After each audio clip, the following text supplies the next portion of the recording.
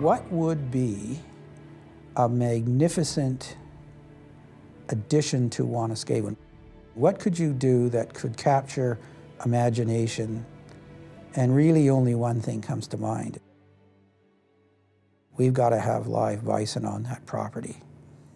The iconic animal of the West.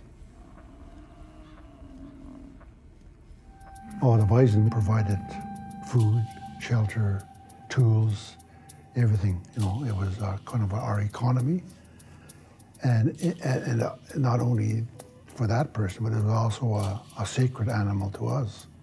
You know, we in Dakota, we refer to the Tatonka, you know, as our relative, as our brother. You know, that's how close we were to the bison.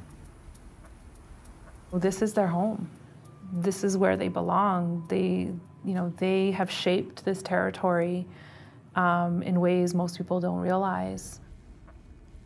North American plains bison population went from 30 million to 23 wild bison. So we're very close to extinction.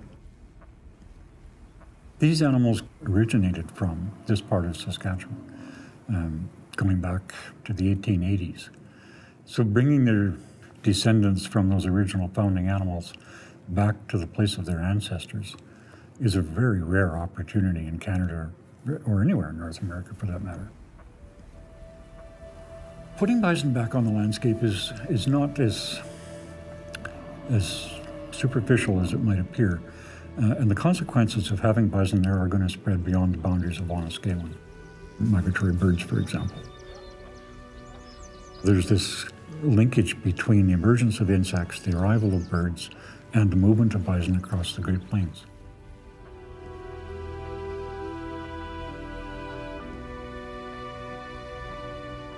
A lot of our kids have to have that understanding, and they have to know what it really means. That, you know, when we talk about the bison and what they all provided, whether it's food, shelter, and spiritual and cultural significance to First Nations, you can say that all you want in books and in classrooms, but until you really see something, then you realize the importance of it. There's a shift that's happening where people are really remembering that we want them here, that we need them here, that the buffalo are what keeps the land healthy, what keeps us healthy, and that we need them back.